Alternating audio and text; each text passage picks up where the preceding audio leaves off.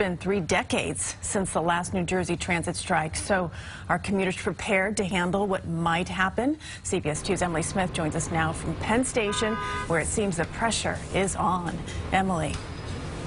Christine, more than 100,000 people take New Jersey Transit into New York City every day. As of today, those commuters are pretty concerned about Monday morning. We're just praying now. We're praying and hoping. It was get out of Dodge time at Penn Station this afternoon. And while commuters were happy to kickstart their weekend, the impending transit strike and how they're going to get back into the city on Monday morning was putting a damper on things. It's not going to be pretty. It's going to really be a hustle bustle. This is already a hustle bustle and a push day.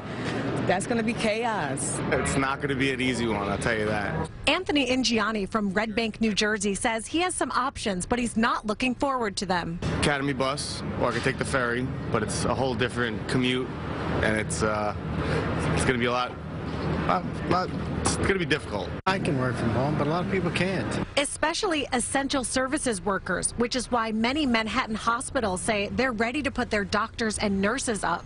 If this situation calls for that, we're capable of doing that. We'll be making provisions for emergency lodging at our facilities, either in available patient areas or on air mattresses or cots. Chris Christie, no relation to the governor, says he endured the Long Island Railroad strike when he lived in New York in 1987, and he doesn't want to do it again. It's not fun. It really isn't, because we had to drive in and it was just chaos.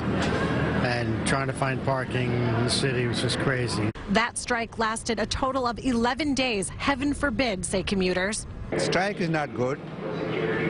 Strike is not good. Working is good. But it's possible. In 1983, New Jersey Transit struck for a full month, something Carla Lai, who commutes from Brickchurch Station, says she certainly doesn't want a repeat of. I can't stay home. I can't stay home. I'm going to have to go to Hoboken and get around.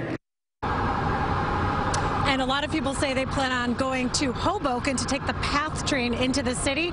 Those tickets will be cross-honored. We are live from Penn Station. Emily Smith, CBS 2 News. Emily, thank you, and stay with CBS 2 for continuing coverage of the strike threat. And for more information on the contingency plans and other ways to get around, please visit our website, cbsnewyork.com.